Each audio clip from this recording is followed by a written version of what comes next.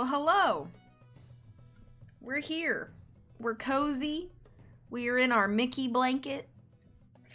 I edited a video for a friend this morning and had some time, so here I am to edit, or to stream.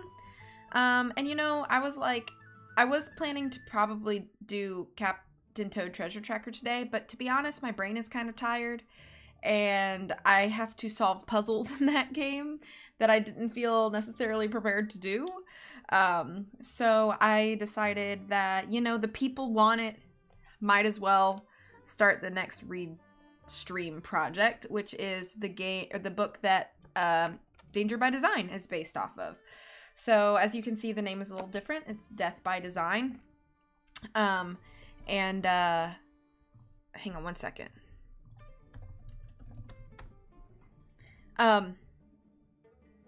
And it's the 30th book in the Nancy Drew files, which was the ones that were published in the 80s, I believe. Let me look. Yeah, 1988. That were supposed to make... Just the one? At Manette. Oh, yeah, I got you. Hey, HS, and hey, Christy, by the way. Thank you both for being here. So, I guess these were the books that were a little edgier. So, that's why I feel like a lot of these have Nancy, like, kissing up on other dudes that aren't Ned. So, with that being said, this book is only 150 pages, and as I like to do, I like to split them into 3 parts. So, I'll only be reading about 50 pages today, which is about 5 chapters of the book. So, we'll stop after chapter 5 and then resume at some point in the hopefully near future. So, with that being said, I hope everybody has something to drink or snack on. Hopefully, you can hear the music just softly behind me. If that needs to be changed, just let me know. Hello, Garrett. Good morning to you. PS5 was delayed and canceled. So, oh, I'm sorry. That sucks. Well, I'm hopefully these vibes will be cozy for you. And that you can wrap yourself in something cozy and help that feel even better. I'm in Walmart. Want any snacks? Yes. Please pick me up some string cheese and grapes. I really have been wanting some grapes lately. Please, thank you. Okay. With that being said, we got Danger by Design music. If the music at any point is like too loud or you can't hear it at all, just like all caps me in the chat. All right. I'll read the back first. Excuse me. Let me clear my throat. Thank you, Tara. Good morning to you. Everything's good. Okay. After receiving a series of death threats, hot young fashion designer Kim Daly calls Nancy Drew to investigate. At first, it seems like a simple case of jealous rivals, but suddenly the competition gets murderous. Kim's pet dog is poisoned, and Nancy discovers that she too is a victim. The teen detective finds herself racing for her life. If she doesn't find an antidote for the poison fast, she'll be DOA, dead on arrival. I like olives, so olives would be fine, G, but no blue cheese, please. It's one of the few cheeses I don't like. Kimette. Yeah, I guess Kim's name, Minette's name is Kim. All right. In we jump. Chapter 1. But Ned, I'm only going to be gone for a week, Nancy Drew protested. You don't really mind, do you? It was 9 o'clock on a cold, gray November morning, and Nancy was just about to leave for Chicago. She cast a worried glance at her boyfriend, Ned Nickerson, who was slumped down next to her on the living room sofa. Ned's only answer was a mournful sigh. Ned, I've never seen you like this, Nancy said. I can't believe you're so upset. Ned sighed again and then abruptly straightened up. The corners of his mouth were quivering as if he were about to break into a smile. I'm just teasing you. Of course I don't mind, he said. I mean, I mind, but I understand. But since it's for a case, I'll let you go this once. I will miss you, though, he added softly, slipping his arm around Nancy's shoulder and pulling her close. You really had me going for a minute there. Nancy lay her head against his shoulder. I'm gonna miss you too, she said, lifting her head for a quick kiss. It's horrible that all this had to come up when you've got a week off. Ned was home from Emerson College for a brief vacation. He'd come over to drive Nancy to the train station. But at least this case should be interesting. I don't usually get the chance to hobnob with the stars of the fashion world. How'd you get the chance to do it this time? Ned asked. Have you started advertising on TV? Nancy laughed. Not yet. You can thank George for this one. George Fane was one of Nancy's two best friends. When she went to Chicago last week to watch those skating finals, she met Kim Daly. I don't know if you've ever heard of Kim, the fashion designer? Ned asked. That's the one. You don't wear her clothes, do you? They're too expensive for me. Besides, it's not my style. You know, everything's huge, with shoulders padded out to here. Nancy held her hands out 3 inches from her shoulders. Kim once designed a whole line of leather skirts that you could lengthen or shorten by zipping on attachments. There were even some boots you could attach. I mean, it's great stuff to look at on someone else, but it's not the kind of thing you'd wear every day. Anyway, Nancy continued. Kim made a costume for one of the skaters, and she was sitting right next to George. Kim started telling George all about some mysterious death threats she'd been getting on the phone, and pretty soon George had persuaded her to call me. Kim needs me right away, too, Nancy continued. She wants me to find out who's threatening her and to stop them before her big summer preview. She's going to be one of several designers in a huge show in just a few days. Kim's the main attraction, and the show could really make her reputation international. Well, don't have dinner with anyone but Bess while you're there, Ned ordered. Nancy's other best friend, Bess Marvin, was going to Chicago with her. George was on a sailing trip in the Caribbean. And keep away from those big city guys. I know how impressionable you are. Nancy picked up a throw pillow and whacked Ned over the head with it. Hey, do I lecture you about all those gorgeous cheerleaders at college? The doorbell rang before Ned could answer. Door's open, Bess, Nancy called. Come in. Bess Marvin pushed open the front door and rushed into the living room, her blonde hair peeking out of her soft pink beret. Are you ready? She asked, not waiting for a reply. Let's get to the train station before I think of anything else I forgot. I'll load the car, Nan, Ned said. Ned and Bess headed out the front door, and Nancy walked to the bottom of the stairs. Dad, Hannah, I'm leaving, she called. Come say goodbye. In a second, her father came down the stairs, followed by the Drews' housekeeper, Hannah Gruen. The house is going to be much too quiet with the two of you gone. I don't know what I'll do with myself, Hannah complained. Nancy grinned. Just empty out the freezer so it'll hold all those tons of fish Dad's going to bring home. Are you packed, Dad?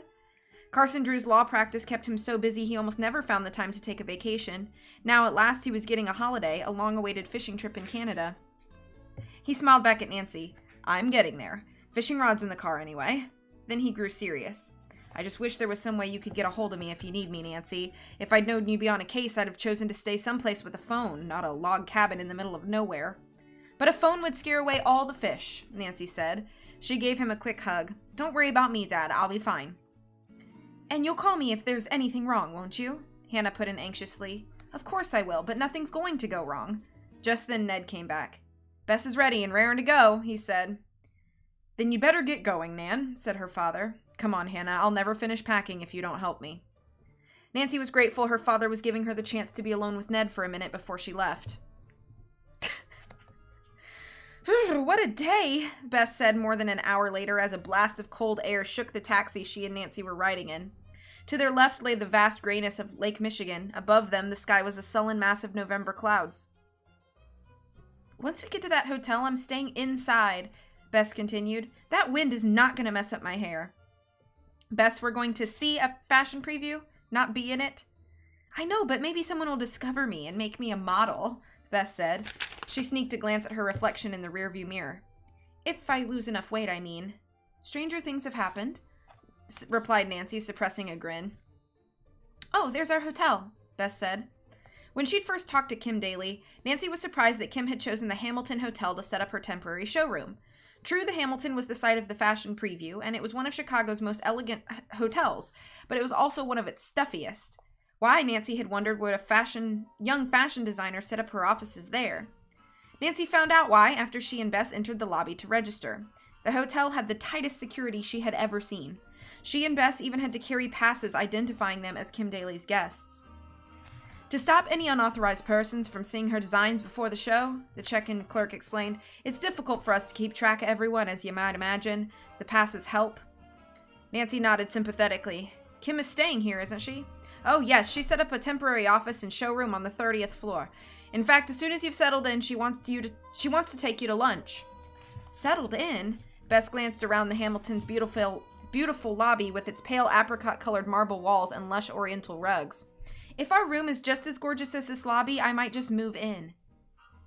An hour later, Nancy and Bess were leaving their suite, which was gorgeous, but now littered with the outfits Bess had tried on and rejected, and heading for the elevator. There were 2 people going up in the elevator already. One was a chubby man, about 5'7", who appeared to be in his late 20s, wearing a double-breasted gray suit, black tie, and black alligator loafers. The other was a woman in her 50s, with a pile of brassy blonde hair. Her figure was matchstick thin, and her leopard print mini dress and huge claw-shaped earrings looked much too young for her. He told me Kim was a total slave driver, she was saying in a raspy voice. Probably a chain smoker, Nancy decided. She had barely glanced at the girls as they stepped into the elevator. Half her staff's quit already. I've heard that too, answered the woman's companion. Kim's all smiles for the press, but when no one's around, it's no wonder she has so many enemies. Enemies? Nancy darted a look at Bess. Her friend's face was blank, but Nancy could tell that Bess was listening. Well, she's never been too smiley when I've been around, the woman complained. I just can't stand— Oh, here's the 30th floor. As the door slid open, the woman seemed startled that Nancy and Bess were getting off at the same floor, but she quickly recovered and swept down the hall ahead of them. At the end of the hall, the brassy-haired woman jabbed the bell with her thumb, and instantly a heavy-set security guard opened the door. May I help you? He asked in a rumbling bass voice. My name is Luella Teasdale, the woman announced, and this is Oscar Davis, my assistant. We're here to see Kim. Miss Teasdale and a Mr. Davis, the guard asked the receptionist at a desk behind him. The receptionist scanned her appointment book, then shook her head. Sorry, said the guard, you'll have to call for an appointment. But Kim knows us, sputtered the chubby young man. We're with Fashion Magazine. Suddenly, Nancy remembered where she heard Luella Teasdale's name before. She was Fashion's gossip columnist, and everyone in the fashion world paid attention to the magazine and her. Nancy didn't read it often, but no one who'd read it even once could forget Luella Teasdale's column. Her writing was unbelievably nasty and sometimes clever. Was Miss Teasdale planning a column on Kim? The guard didn't seem to care what magazine she was with. He shook his head again. Kim Daly has never refused to see me, declared the columnist huffily, and she's never needed protection before either. What's going on? The guard stared straight through her. I don't know, ma'am. For a second, Miss Teasdale looked as if she were about to storm past him, but then reconsidered and drew up her shoulders. Come along, Oscar. Something very strange is going on here. She turned and strode away, followed by a perspiring Oscar who was doing his best to keep up. Nancy watched their determined progress down the hall, then turned to the guard. Hi, my name's Nancy Drew, she told him. And this is my friend Bess. Marvin, interrupted the receptionist. Go right in, girls. Miss Daly's expecting you. She waved the girls on past her desk and into instant chaos. The showroom was feverish with activity. Models were being pinned into sample dresses. Assistants were scurrying around with color swatches and fabric samples. In one corner, a woman was frantically sewing black metallic trim onto a silver jumpsuit, and next to her, a harassed-looking man was hanging finished dresses on long racks. And as background to all their activity was the pulsing beat of rock music blaring from hidden speakers. Nancy and Bess threaded their way through the crowd. Passing a row of women sitting at sewing machines, they made their way to an office with Kim Daly's name on the door. As Nancy knocked, the door opened. Kim's office was as chaotic as the showroom. What looked like hundreds of drawings were pinned to the walls, and the desk was buried in sketches, empty coffee cups, piles of fabric, and a box of cloth-covered buttons in every imaginable shade of pink. Nancy wondered how anyone got any work done. Nancy, Bess, come on in, I'm Kim, said the woman behind the desk. She stood up abruptly, knocking a pile of zippers to the floor. Who's who? I'm Nancy, and this is Bess. Kim Daly looked nothing like what Nancy had expected. She wore no makeup except for a smear of bright red lipstick, and she was dressed in black jeans, an oversized black sweatshirt, and sneakers. Her pitch black hair was short and combed forward, and she was wearing long earrings shaped like lobsters. Nancy smiled to herself. Here, she thought, was one of the great forces in teenage fashion, and who would know it? Nice to meet you both. Abruptly, Kim jumped up from her desk and stuck her head into the workroom. Sarah, she shouted, could you come in here right now? In a second, a pale, skinny girl appeared. We'd like some, jasmine tea, Kim told her, and could you find the rest of the cookies? And turn off that music. It's driving me crazy. Sarah turned to leave and almost tripped over a tiny Yorkshire Terrier yapping its way in to greet Kim. And don't step on Chanel, shouted Kim angrily. That dog is worth 2 of you at least. You might as well have a seat, girls, Kim continued. Sarah will take forever. Now, listen a second. That's what we were doing, Nancy thought. You've come just in time. I had another of those anonymous calls this morning, and if you don't stop them soon, I'm going to lose my mind. We'll do everything we can, Nancy promised soothingly. What did the caller say this time? The usual, that if I don't look out, I'll be colder than a department store dummy, etc. The fashion industry is cutthroat, but this is ridiculous. Kim's bright hazel eyes flashed with both fear and anger. And you have absolutely no idea who the caller could be? Nancy asked. Of course not. I mean, some people are jealous of me, which is understandable, but this is more than jealousy, isn't it? My staff's devoted to me. Even the press loves me. I haven't had a bad review yet. Well, you certainly love yourself, thought Nancy, but I don't know if you're right about everyone else. Aloud, she asked, what about Luella Teasdale? Luella? Kim exclaimed. You haven't been talking to the press, have you? Of course not, Nancy said evenly. Well, make sure you don't, Kim snapped. Please try to keep this as low-key as you can. We'll do our best, Nancy said. Nancy's very good at keeping things quiet, Bess put in loyally. But Kim's eyes were on the door. What could Sarah be doing? Just then, Sarah staggered in with a tray of tea and cookies. Nancy grinned as she watched Bess's eyes light up. As usual, Bess was about to decide to postpone the diet she was just about to start. Put it on my desk, Sarah, Kim ordered. Then her voice softened. Chanel, she cooed. Come up here, honey. From its spot under Kim's desk, the little dog stood up and jumped onto her lap. Want some tea, precious? Kim crooned, pouring some into her saucer. How about a cookie? I know the chocolate ones are your favorite. She plucked the largest cookie from the plate. Beaming, Kim set the saucer of tea on the floor. Chanel sniffed at it and gave it a few dutiful laps before devouring the cookie. Nancy heard Bess stifle a giggle beside her. Now, where was I? Kim asked, straightening up. Oh, yes, about publicity. What is it now, Sarah? Sarah was awkwardly standing in the doorway with a sheaf of papers in her hands. She blushed. I'm sorry, Kim. I need to get your approval on these. The phone on the desk rang. With a smothered groan, Kim picked it up. Kim Daly, she said in a crisp voice. She listened for a second. Then her eyes widened with terror and she clapped her hand over the mouthpiece. It's them again, she whispered, switching on the phone's speaker unit so Nancy and Bess could hear. The voice at the other end was hideously distorted. A hissing, demented cackle like that of a voice in a nightmare. Say goodbye to your sweet life, Daly. You'll be dead by the end of the week. And this will show that I mean business. An agonizingly shrill scream stabbed the air. Bess doubled over, clutching her head in agony. Kim's little dog ran howling from the room. The scream grew louder, and suddenly a huge crystal paperweight on Kim's desk exploded, shooting deadly shards of glass in every direction. End of chapter 1. I'll catch up on chat.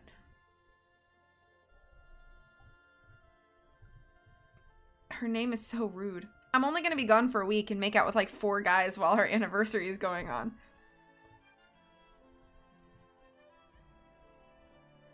I'd definitely be at like 8 attachments on the skirt. You gotta steady back home. Alone with Ned, I know. Close the window, come the light, and it will be alright. Oscar is in this. You think Ned and Nancy, he you know, kissed or something? Okay. Probably. Oscar's right here. Oscar looks different in emote format compared to how he looks. Luella DeVille.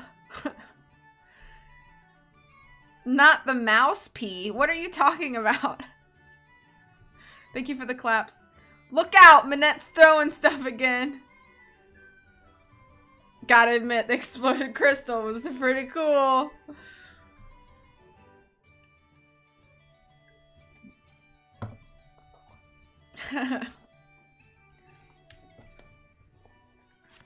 Okay.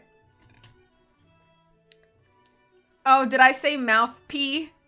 Mouse pea? I meant mouthpiece. I'm sorry. My brain is still a little slow. So, reading is not... I'm not at 100% here. Alright. Chapter 2. Nancy threw herself against Kim, pushing the designer down to the floor and protecting Kim with her body. My eye, I can't see! Sarah screamed from the doorway a second later. Nancy rushed to her. Sarah was doubled over, her hands covering her face.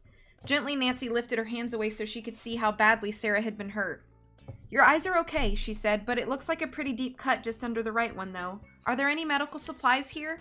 Sarah shook her head. Bess, please take Sarah down to the lobby, Nancy said. The hotel management should be able to help her. Kim glared at Sarah, her face red with rage. Don't you tell them or anyone what happened, she ordered. It'll ruin my good name, and make sure you get back as fast as you can. We are busy. Bess shot an indignant glance at Kim. Nancy was beginning to see why Kim had enemies. Bess, are you all right? Nancy asked before her friend could say anything to Kim. I think so, said Bess. Kim? Nancy said, and Kim nodded her head yes. Good, said Nancy, running her fingers through her hair to check for shards of glass. You two go down to the lobby. Bess hurried Sarah out the door, and Nancy bent to pick up the pieces of glass that lay all over the floor. Oh, don't bother with that, said Kim carelessly. I'll have my sister Morgan do it.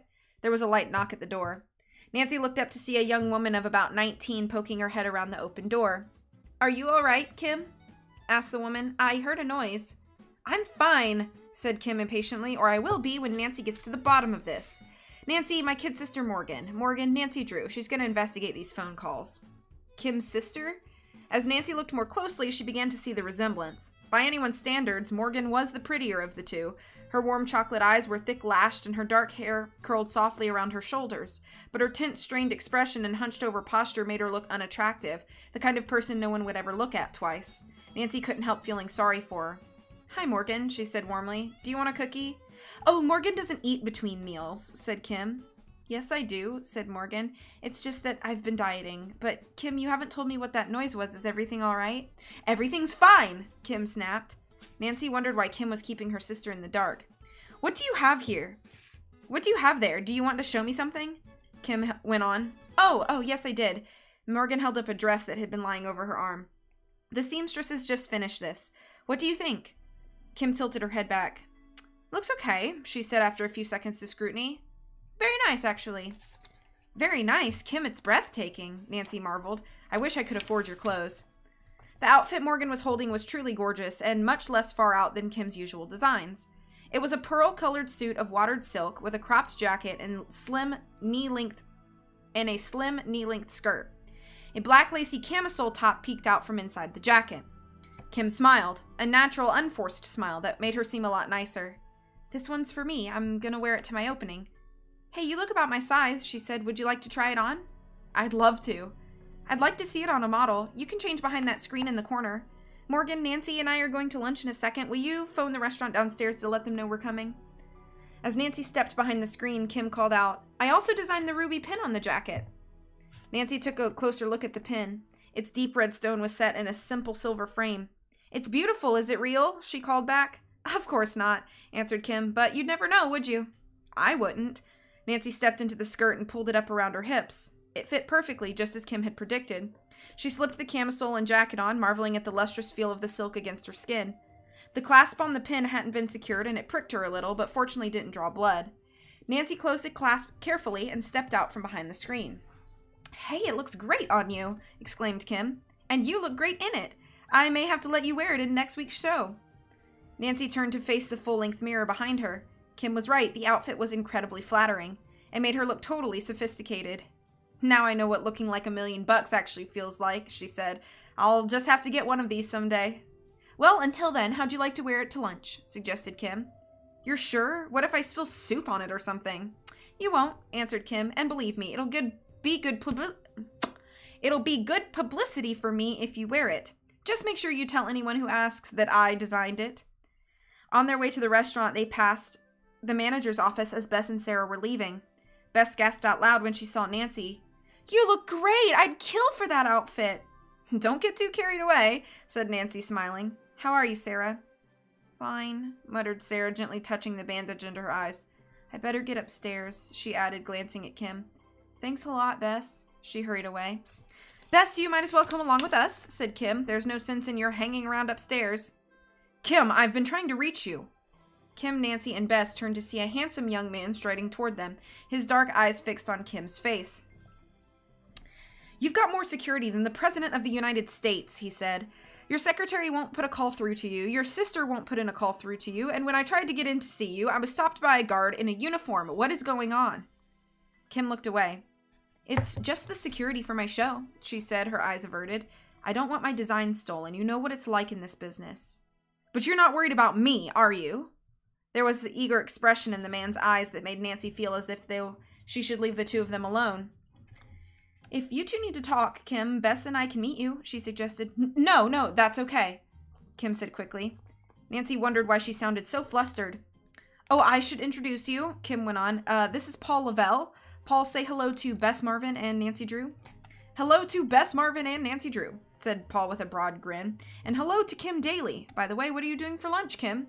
Having it with Nancy and Bess, Kim said bluntly. Nice to see you, Paul. Now I do have to be running along. She took both Bess and Nancy by the arm and led them toward the restaurant, moving so fast she was almost running. Nancy cast a fleeting glance back at Paul, who was staring so hard at Kim that he didn't even notice Nancy. He looked hurt or confused and angry. Is Paul a friend of yours, Kim? She asked in a low voice as they reached the restaurant entrance. Not really. An old boyfriend, that's all, said Kim nonchalantly. Kim Daly? She told the maitre d'. After they were seated, Bess looked around in awe. The restaurant certainly was beautiful. Potted palm plants were everywhere, filling the room with splashes of green. A miniature waterfall cascaded down one wall into a crystalline fish pond, and there were arrangements of brilliant tropical flowers on every table. Caesar salad for me, Kim told the waiter, and a mineral water. I'll have a tossed salad, said Nancy. For some reason, I'm not very hungry. Bess, what are you having? Oh, a salad too, I guess, Bess said reluctantly. No, wait, make that, turkey on croissant and a side order of fries and a chocolate shake, 'cause you only live once? The minute the waiter had taken the menus away, Kim's eyes began darting around the restaurant. Looks as though everyone I know is here today, she leaned in and told Nancy and Bess. Can you tell us about a few of them? Asked Nancy. Well, that's Apollo over there having lunch with his agent. He's one of the city's top male models. Kim gestured toward a young man with intense dark eyes and a shock of long black hair. He was listening with a patient expression to a middle-aged woman sitting with him. And over there's the fashion writer from the Times. She always wears the newest Japanese stuff. The editor was dressed in a gray coat dress as shapeless as a paper bag. And there are Oscar Davis and Luella Teasdale from fashion.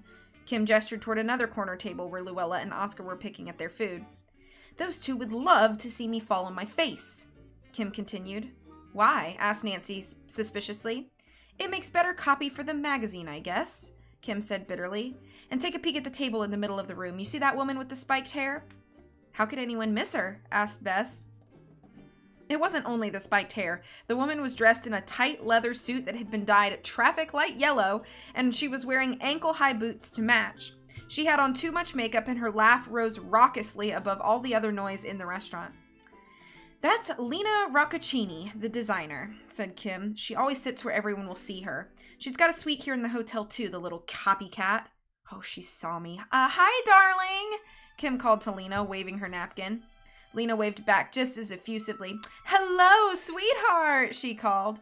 Both women were obviously pretending there was no rivalry between them. With an effort, Nancy took her eyes off Lena. I must be hungry, she told herself. That's why it's so hard to concentrate. She took a drink of ice water, hoping to wake herself up. Kim, she said, with your permission, I'd like to call the police right after lunch. We should have them analyze whatever made that paperweight explode. No way, said Kim emphatically. Once the police know, there is no way to keep this thing quiet, and I don't want any negative publicity before this show. But your life is in danger, Nancy protested. Don't you want to... She broke off as the waiter reached their table. With a flourish, he placed a beautifully composed plate of greens in front of her. Thanks, Nancy told him. It looks great. But what she was actually thinking was that she had no appetite at all. I wonder if I'm coming down with something, she thought as she reluctantly picked up her fork. The fork seemed so heavy. Now, what had they been talking about before the food had come? Nancy tried to remember. Something about Kim, her show. Nancy's head was starting to ache. Aren't you hungry, Nan? Asked Bess between bites of her sandwich. Sure, Nancy said slowly. It's just that it's so cold in here. Shivering, she rubbed her arms to warm them. What is that ringing sound? Now both Kim and Bess were staring at her in alarm. I don't hear any ringing, said Kim. Are you okay, Nancy? I'll be fine if you make them stop that ringing, Nancy gasped. It is hurting my head. She was racked with chills now, and the persistent ringing in her ears was growing louder and louder, unbearably loud. Nancy stood up and took one step before she moaned once and crumpled to the floor. Darkness closed in on her. End of chapter 2. I like Minette a little bit more than Kim. Hashtag Mouse P Gang, stop it. It's like the Otter Mickey Mouse Club.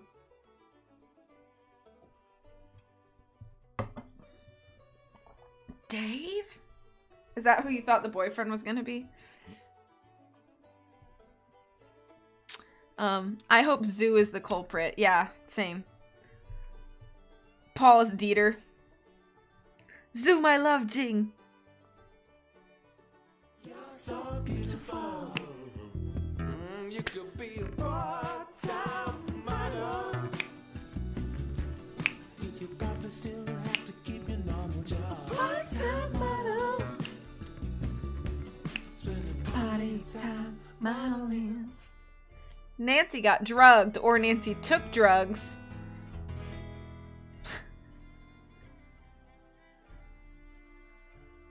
Models. Beautiful. Thank you. Because not only did Nancy lie to steal JJ's identity, but what Zoo got looked like Zoom ilhavaging.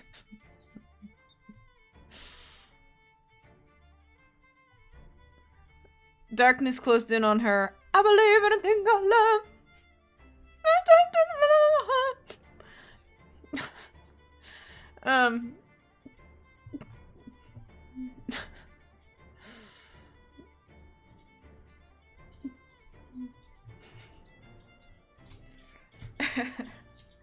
I feel like my hair is a little frizzy.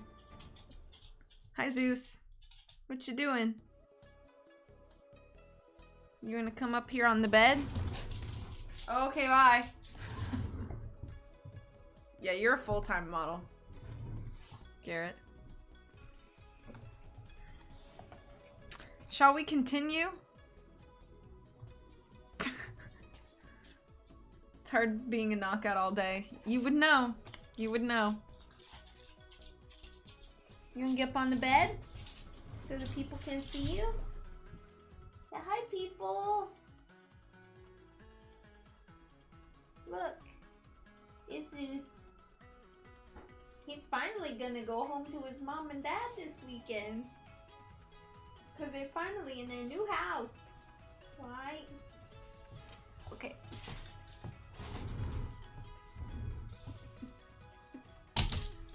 What? I don't have anything for you, buddy. Sorry. Zeus, take over the reading. Okay. You can read, right? And also speak English. Sit down. Good boy. Chapter 3. That sneeze scared me. Chapter 3. A foot above Nancy, a face floated in midair. Nancy blinked and the face became Bess's. Bess's wide blue eyes were terrified. Oh, thank heavens you're awake, she gasped. I was so worried. Someone's gone to call an ambulance. I don't need one, Nancy gasped, struggling to sit up. As she did, she noticed the ring of worried-looking people hovering behind Bess. I must have some kind of virus, but I don't need to go to the hospital. If someone could just help me up to my room. Well, we can do that if it's what you really want, said Bess, but I hate to let this go without calling a doctor, Nan. Are you sure you're okay? Nancy was not sure. Her head still felt as if it were about to split open, and she was very shaky, but at least the horrible ringing sound seemed to have subsided. I'll be fine once I get a nap, she said, forcing herself to smile. I hope so anyway, she added to herself. Nancy didn't quite know how she got back to her room. She only had a vague memory of being supported by Kim and Bess. In fact, she didn't remember anything until the sound of the telephone jarred her awake. Groping on the bedside table for the phone, she finally managed to find the receiver. She cleared her throat. Hello? She murmured. Nancy? You sound so far away. Did I wake you? It was Ned. Kinda, Nancy said. Hang on a second. Let me find a light switch. What's going on? Asked Ned. Are you asleep? It's not even dark yet. Nancy rolled out of bed and stumbled toward the window.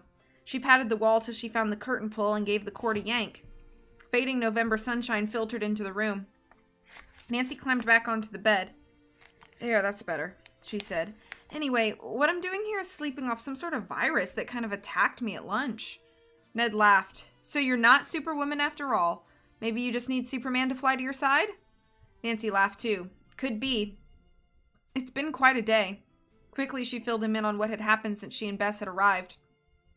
Sounds pretty exciting, Ned said when she'd finished. I wish I was there. I wish you were here too, Ned. That would drive this bug away for sure. Just then, the door to her room was slowly pushed in and a head of fluffy blonde hair poked around it. Nan, are you awake? It's me, Bess. Nancy nodded and smiled. Ned, I have to go. I'll check in with you as soon as I can. I love you, she said in a lower voice. I love you too, said Ned. Take care of yourself, Nancy. Nancy hung up and looked at her watch. It was almost 5 o'clock. I can't believe I've been out for 4 hours, she said to Bess. You were out the second you hit the bed. Are you feeling better? Much better. I'm gonna stay down while we talk, though. Nancy punched her pillow up against the headboard and lay back against it. Tell me everything that happened after you brought me here, she ordered. Bess perched herself on the edge of the bed. Well, Kim and I went back downstairs and had lunch. Mine was great. Oh, you didn't mean every detail, did you? Bess grinned at herself. Anyway, that guy Paul Lavelle came in and joined Lena, and then he excused himself and wandered over to our table to talk. You know, I have very high standards and think Paul Lavelle is a major hunk, but I think he still likes Kim, even though she says it's all over. I also think that Lena likes him. While he was talking to us, I kept looking over at Lena, and she looked really, really mad. Later, Kim told me that Paul's a fabulous photographer, Bess went on. She also said that if things weren't so awkward between them, she'd love to have Paul working for her again. So how'd I do, Miss Detective? Great, Nancy said, already absorbed in her thoughts. I don't see why Paul would threaten Kim, not if he still likes her. Nancy pushed herself up and slowly began to pace the room. I'd like to know more about Lena Roccaccini, she added. She's got motive for sure, said Bess, joining Nancy's musings. But she's almost too obvious. I mean, Lena is successful, so she would jeopardize her success by attempting to blow up the competition. I guess you're right, Bess said. It has to be someone pretty desperate. There was a soft rap on the door. It's open, called Nancy. Come on in. The door swung in silently, and Morgan Daly stepped on the threshold. Hi, she said nervously. I hope I'm not disturbing you, but Kim sent me to see if I could, well, do anything to help. That's nice, said Nancy. I really am fine. Could I ask you a few questions? Morgan nodded. Will you sit down? Nancy gestured toward the armchair. Morgan sat on the edge of the chair and remained awkwardly silent. Could you tell me a little about what you do? Nancy asked. You work mainly for Kim, right? Morgan nodded. Do you like it? Pretty much, said Morgan. I mean, she's so talented that it's really a privilege just to help her. And talented people, well, of course they're sort of difficult at times, but I'm sure she doesn't mean to be. Difficult, I mean. She broke off, blushing. What kind of things do you do for her? Nancy asked. A little of everything. Answer the phone, run errands, make lunch reservations, pay the bills, pick up fabric books, stuff like that, you know. Nancy didn't know exactly, but she was starting to get the idea. Kim handled all the fun parts of her business, and Morgan cleaned up all the messes. You don't help with the creative work? Nancy asked just to make sure. Oh, no. Kim doesn't need that kind of help, Morgan said. I just handle the day-to-day stuff. It's kind of fun, actually. Nancy thought. Morgan sounded too good to be true. Could she actually enjoy all the drudgery? Was it possible she had a secret grudge against Kim? Excuse me.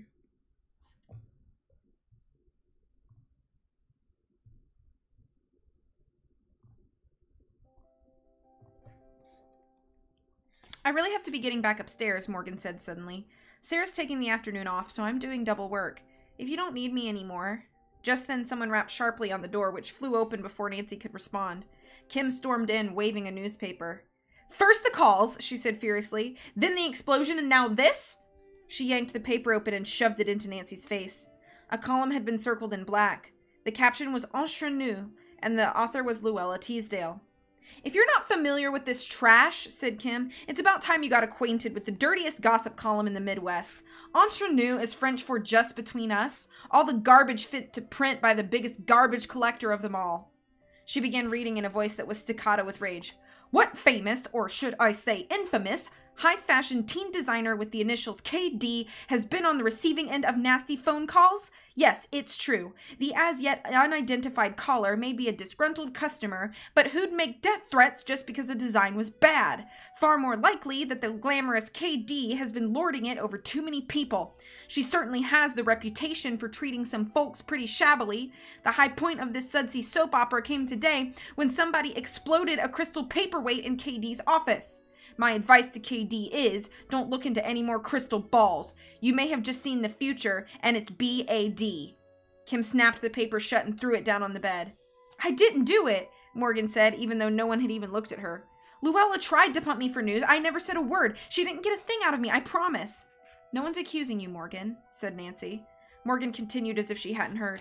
I never even spoke to Oscar. I don't know who could have told them. I'm sure it wasn't any of the models, and I can't believe it was Sarah either. Kim had been looking angrier and angrier as Morgan spoke, and now she exploded. Morgan, shut up! She picked up the paper and rammed it into the wastebasket. I'm gonna ruin whoever leaked this. Abruptly, she broke off and stared at her sister. Morgan, what are you wearing? She asked. Just an old sweater, replied Morgan, edging back into her chair. Not the sweater, snapped Kim. The new jewelry? Nancy followed Kim's gaze. Half hidden under Morgan's collar was a silver and ruby pin exactly like the one Nancy had worn earlier. Nancy didn't know why she hadn't noticed it before. That's a copy of my design, Kim said menacingly. Where did you get it? Morgan stood up and backed away toward the door. Her body was stiff. I found it in a second-hand shop during my lunch break today. It's just a coincidence, Kim. The words were barely out of her mouth before Kim leaped forward and ripped the pin off Morgan's sweater, unraveling the gray wool into long strings. I bet you copied my design, she said, throwing the pin to the ground. Her face was pale with rage. I know that's what you did. That's what you've always done. Copy everything about me. And before Nancy could stop her, Kim had slapped Morgan hard across the cheek. You'll pay for this, Morgan, she said in a flat, dead voice. I'll make sure that you do. And she turned and strode out of the room. End of chapter 3.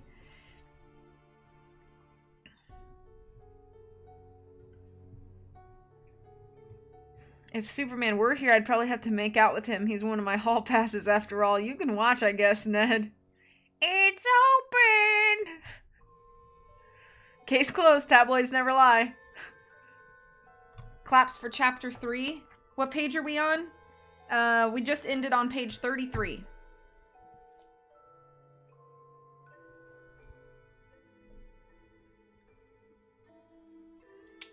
Or are you reading along with me? I would have to punch Kim if she did that. She slapped that sweater off her. Yeah.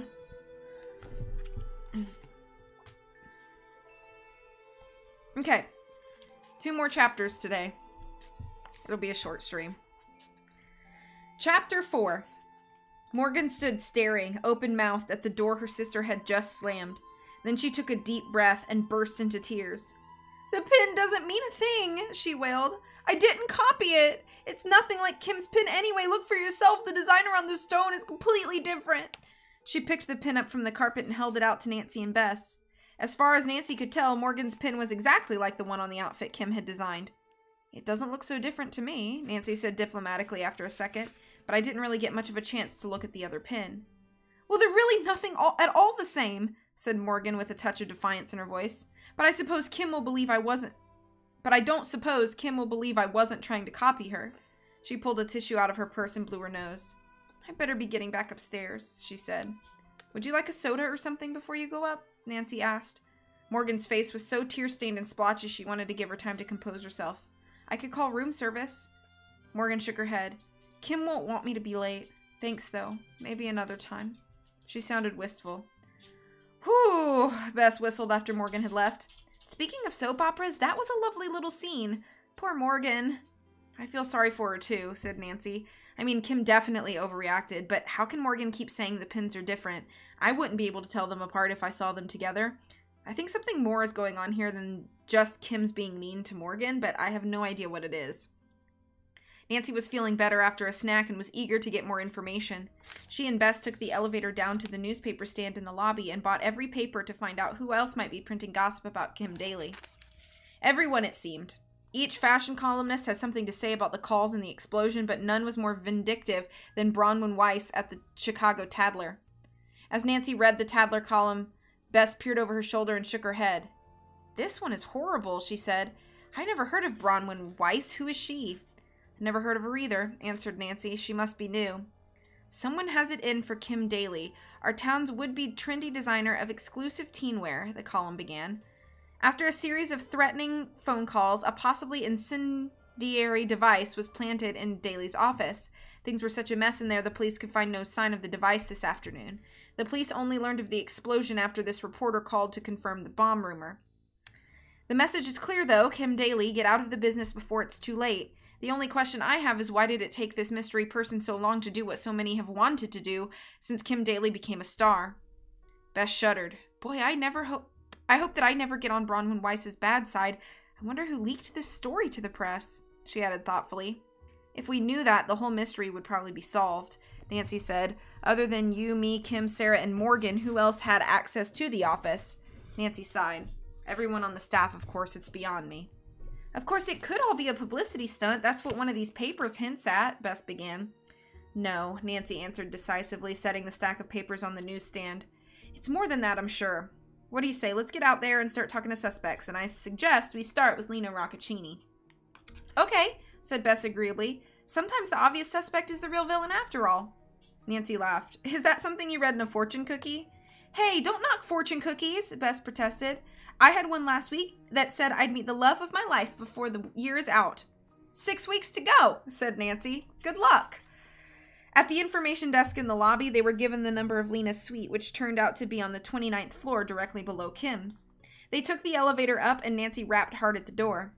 No answer, just coughing and the scurrying of footsteps from the other side of the door. Nancy knocked again, and a voice finally called out, "Just a minute." A long minute later, the door opened, and a plump, round-faced young blonde woman peered at them owlishly from behind huge glasses. "May I help you?" she asked. "My name's Nancy Drew, and this is my associate, Bess Marvin. We'd like to speak with Lena Roccaccini, please." She's not really available right now," the young woman said. "It's after hours, you know. Do you have an appointment?" "No," answered Nancy, "but it is important. Could I leave her a message?" "Oh, okay," said the woman. "Come on in. You can use the desk." As she waved them inside, Nancy noticed she had a small birthmark, a pinkish spot just above her left eyebrow. "I'm Allison Haber, Lena's assistant," the woman told them as Nancy sat down at the desk. "I'm sorry I can't be more helpful, but we're kind of busy getting ready for the show." "I understand," said Nancy. Quickly, she jotted down a few words on a sheet of hotel stationery. "It's very important that I talk to her. Here's my room and my phone number. If you could just have her call me as soon as possible." Just then a side door in the suite flew open, and Paul Lavelle came barreling out with his arms full of photographs mounted on white cardboard frames. "These are all ready to go to the printer, Allison," he began. Then he caught sight of Nancy and Bess and gave a start. "Hi, we meet again," he said with a tense smile. "How are you?" The stack of pictures started to slip out of his arms. "Here, Paul, let me take those," said Allison, dashing forward. As Paul handed her the pictures, Allison gazed up at him with such adoration that Nancy was startled. "This girl is head over heels in love," she said to herself.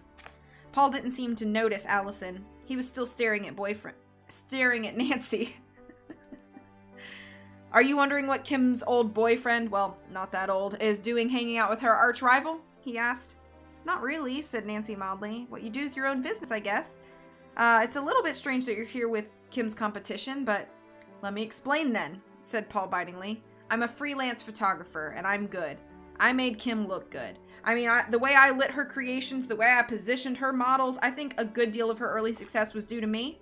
And then she dumped me, which hurt a lot. Kim and I had a really great relationship, both business-wise and social-wise." His voice trailed off, and Bess glanced uncomfortably at Nancy. "You don't have to go into details, Paul," Allison blurted out. "These girls are strangers." "I'm not going into details," Paul said, his eyes still on Nancy. "Anyway, I was very happy with our arrangement, but Kim thought I was trying to dominate her life." He turned away and stared out the window. "From her point of view, falling in love meant losing control, so she dumped me." "Her loss," said Allison, and then turned beet red. Again, Paul paid no attention to Allison. "Well," he said with a sigh, "a guy's got to make a living. So I signed on with Lena, and we're both delighted with the arrangement." He added more cheerfully, "Lena really cares about what I think, unlike Kim. I couldn't be happier." Nancy wasn't sure how true that was, but she didn't say anything. She was wondering whether Lena was in this suite or not. Someone was certainly walking around behind the door of the inner office. She could hear quick footsteps pacing back and forth. Was it Lena? And were these two protecting her, or was she afraid to come out? Allison's voice broke into Nancy's thoughts. You look tired, Paul, she said gently. Can I get you something? A mineral water, juice? She looked so lovesick that Nancy almost felt embarrassed for her. No thanks, honey, said Paul with genuine kindness in his voice. That's nice of you, though.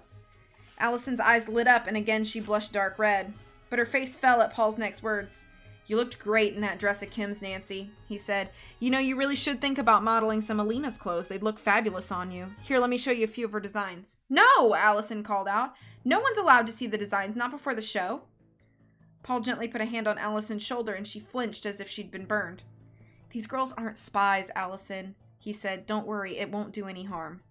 Lena's gonna be mad, Allison said nervously. There's nothing for her to be mad about. Nancy's not out to get her. Now, why don't you be a good girl and run those pics out to the printers? They're keeping the shop open late for us. For a second, it looked as though Allison was going to say something more. Then she sighed and picked up the stack of photographs. Okay, Paul, she said quietly and left the suite. Paul grinned. She's nice, but she tends to take life a little too seriously. Here, let me get those sketches. As he went out, Nancy took a quick glance around the room and was surprised. One corner was filled with electronics equipment, microphones, an elaborate tape deck, and lots of recording equipment. Nancy strolled over to get a closer look. What? She thought. One of the pieces of equipment was a voice distortion apparatus. She'd seen one just like it on a TV show about how special effects were produced. And here, in this makeshift fashion studio, was a similar voice-changing machine. What possible use could Lena have for this electronic equipment? Unless... Excuse me, Paul, Nancy began, but what do you use this vocoder for? Just as she reached over to inspect it more closely, Paul grabbed her by the elbow and violently yanked her away. Hey, don't touch, that's expensive stuff, he said. She wasn't touching anything, Bess said indignantly. She's right, Paul, Nancy said, rubbing her arm. I just wanted to look. I'm really sorry I overreacted, said Paul sheepishly, but that's very delicate equipment. If anything were to happen to it, Lena would take it out of my paycheck. I'm sure you could understand. He glanced at his watch. Look, he added suddenly, would it be okay if I showed you those sketches another time? I've really got to get back to work. I'll tell Lena you came by, and I'm sure she'll call you. Can you let yourselves out? As he talked, his eyes kept straying to the vocoder, and Nancy had the feeling she knew why. Of course, Paul, she said smoothly. We understand. Thanks for your help. What help? Bess snorted once they were safely out in the hotel corridor again. All he did was blab about Kim and kick us out, and I was really beginning to like the guy, too. So much for my taste in men, and so much for fortune cookies. Oh, I'm sure he helped more than he knew, Nancy said. I'm sure that's the vocoder that's being used to distort the voices on those calls to Kim, and Paul didn't want me to know anything about it. That means... He made those calls? Bess asked. Maybe, or maybe he knows some other reason why the vocoder shouldn't be seen. Either way, he gave himself away in there. What time is it anyway? She asked. I left my watch back in her room. Bess checked her watch. 6:30. Dinner time? She asked hopefully. Nancy chuckled. Getting there anyway. I'd just like to go up to Kim's suite first and see if she's there. Let's take the stairs. Just one floor. At the top of the flight, Nancy paused. I gotta catch my breath, she panted. Those steps are steeper than I thought. She sighed in exasperation. I guess whatever I caught hasn't gone away yet. Nan, are you sure you're okay? Bess asked in a worried voice. It's not like you to get shaky from a few stairs. I'm fine now, Nancy said after a second. She opened the door to Kim's floor. Let's go in. At that moment, a terrible scream echoed up and down the corridor.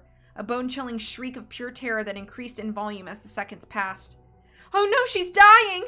The wail changed from one note to words. Nancy raced down the corridor as fast as she could. Hurry, Bess, she gasped. It's coming from Kim's suite. Something terrible must have happened. End of chapter 4.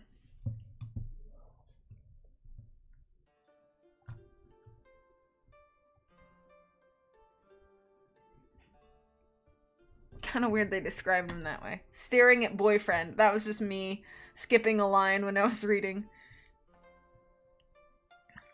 You know what? I'm gonna say it. Bess is probably prettier than Nancy. Nancy's just looser.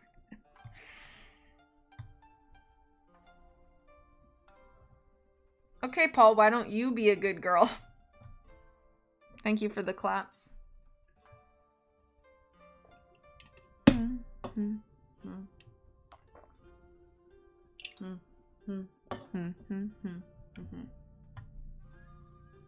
We have one more chapter.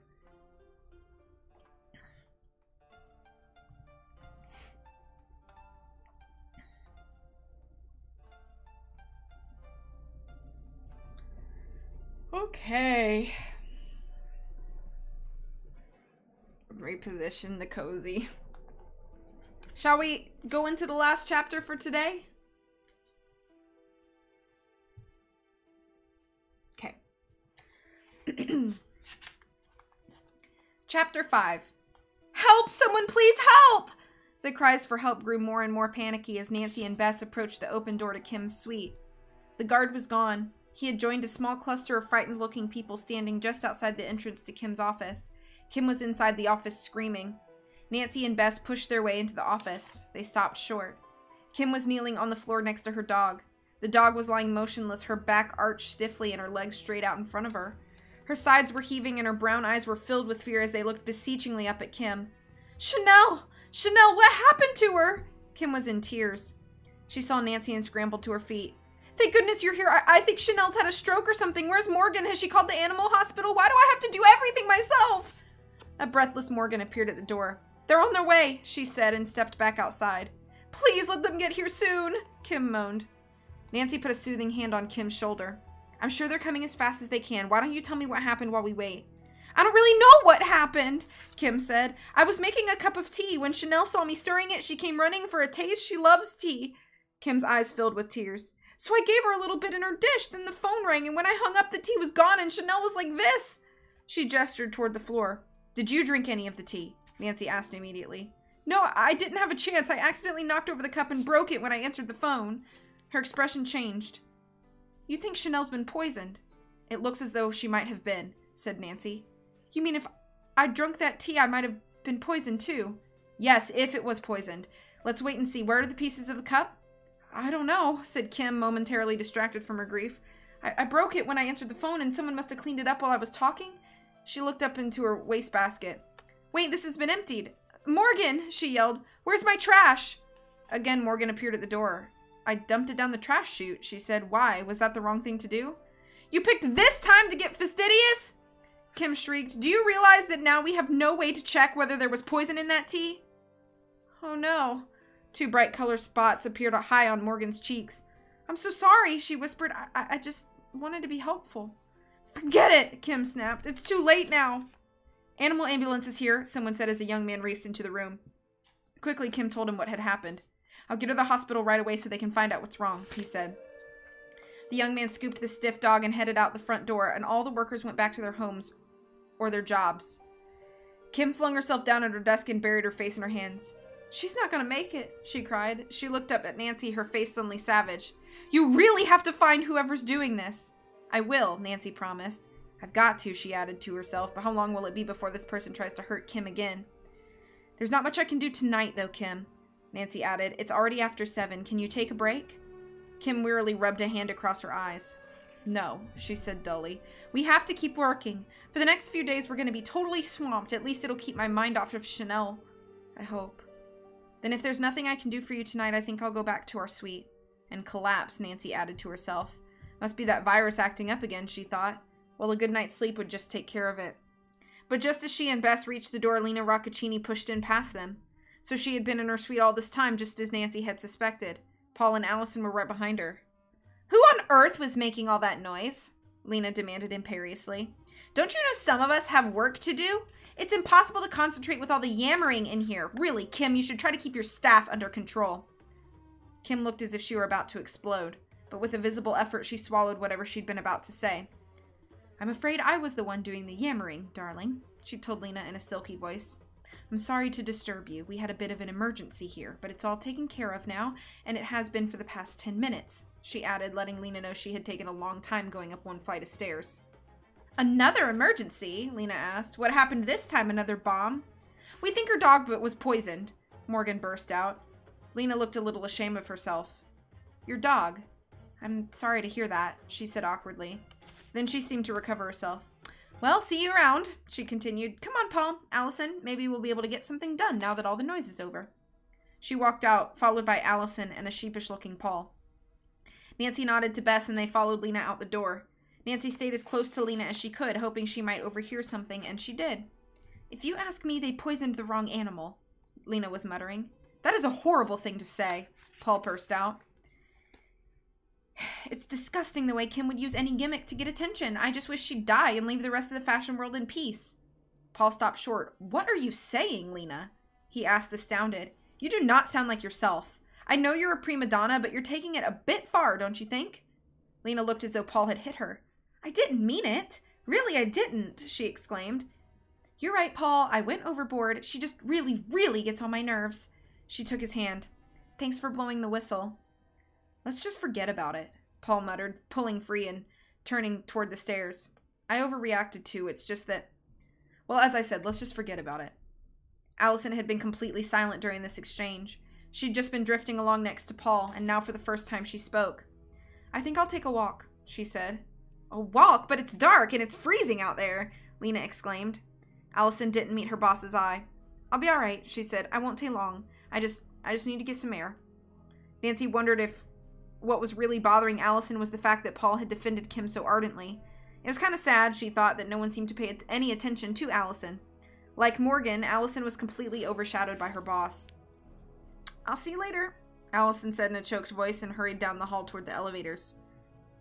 "I wonder if she's all right." Just then Lena noticed Nancy for the first time. "Oh, hi!" she exclaimed. "I didn't see you. You're the ones who were having lunch with Kim today, weren't you?" Then her voice sharpened. "Why are you following me?" "We just left at the same time you did," Nancy said evenly. "I am investigating these threats and attempts to kill Kim. I left a message in your suite." "Oh, that was you?" Lena interrupted. "Well, I'd be happy to talk to you, but I've got to get back to work tonight. Tomorrow would work a little better for me. Would that be okay?" "Would that be okay?" Lena repeated. Nancy didn't answer. She had noticed a pin on Lena's scarf. A silver pin with a ruby at its center. A pin just like the one Morgan Daly had been wearing, and just like the one-of-a-kind pin Kim had designed. Where had Lena gotten it? Nancy met Lena's eyes. "What's the matter?" Lena asked. "Nothing," Nancy said. How could I have been so obvious, she wondered. I must be even more tired than I thought. Lena was looking wary now. "You're not a spy, are you?" she asked with an attempt at a laugh.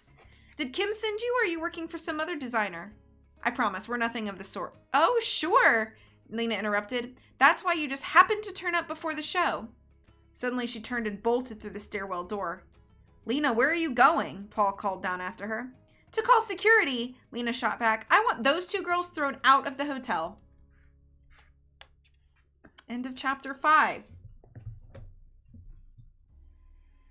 It should have been the person, I know. "Whoa, arrest her!" Who, Morgan?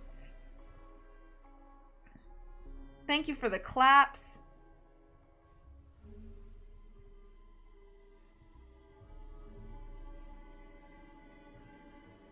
Alright, well, it's been a very short stream. Hi, Oscar. How you doing? Good to see you. It was a very short stream, but I'm really glad that we did it today. I apologize for it being so short, but, you know. 'Tis what it is. It's better for my brain to read than to try to solve puzzles today, so, you know. We got book progress done, so all the people on the YouTubes will be happy. Thank you for shouting out, Oscar. I appreciate it. I hope you guys have a wonderful rest of the day. Thank you so much for being here. Thank you for shouting out Christy. I'm doing pretty good as well. And Garrett, thank you for shouting out Garrett.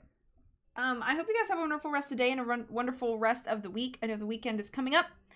Next week, I may be streaming with Holland, but she also has a lot of stuff going on, so we may not be able to work it out together to spend any time together next week. So if I don't stream with Holland next week, then I'll be doing probably one stream on my own and then try to coordinate with Tara and Britt to stream for next week. So hopefully we'll see you guys then for that. YouTube people be like, "Why aren't you reading for longer?" I know. They're usually nice. They just ask a lot, like, when are you going to read some more, you know? And I'm like, please just be patient. So thank you, YouTube people that have been patient. I'm really trying my best with my life and trying to balance all of the pieces of my life currently. And so I just appreciate your patience for sure.